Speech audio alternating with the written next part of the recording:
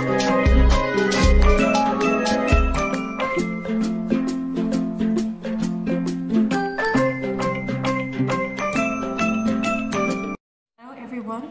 this video, we are talking about galvanic cell and its application. Number one, what are those galvanic cells? Galvanic cells are devices that use chemical reaction to create electricity. Specifically, this reaction is an oxidation-reduction reaction. About a part of galvanic cell, we have two containers containing water. One of them, I dissolve some zinc sulfate to make a solution, and the other, I dissolve some copper sulfate to make a solution.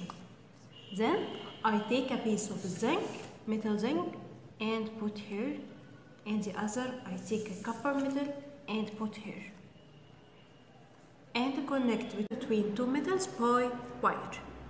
Now I can see something amazing. Electrons are moving from zinc metal to copper metal, and now we can see that moving this electron can create electricity. To ensure that there is electricity, we could take a light bulb like this and hook to this wire, and we could see that the light bulb will turn on.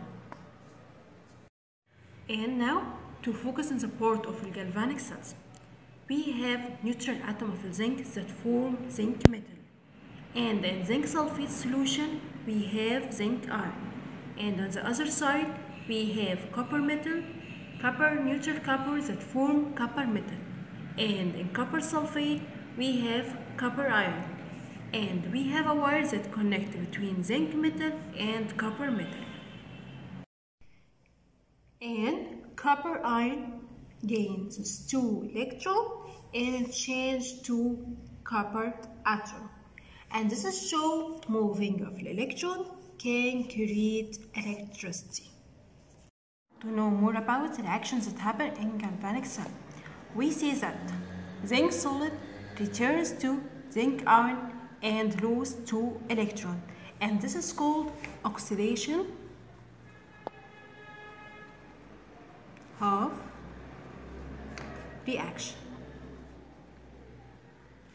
On the other side, we see that copper plus 2 gain 2 electrons and turns to copper solid, and this is called reduction of reaction. The net ionic equation of the reaction: zinc loses 2 electrons and changes to zinc positive 2, and copper positive 2 gain 2 electrons and changes to copper metal.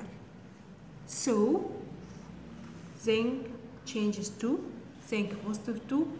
This is called oxidation of reaction, and the copper called reduction of reaction. Zinc represent our anode due to oxidation of reaction, and copper represent our cathode due to reduction of reaction. We can see shorthand abbreviation of our reaction. The left part shows an oxidation of reaction that zinc loses 2 electrons and turns zinc positive 2, and this is occur on anode. And the right side shows reduction of reaction that copper positive 2 change to copper metal, which occur in the cathode.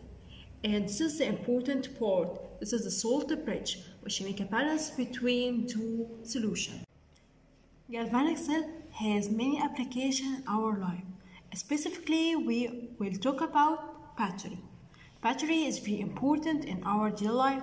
You use battery in your telephone, in your flash, in your car, many things in your life. Batteries containing chemicals that react together in redox reaction to create electricity.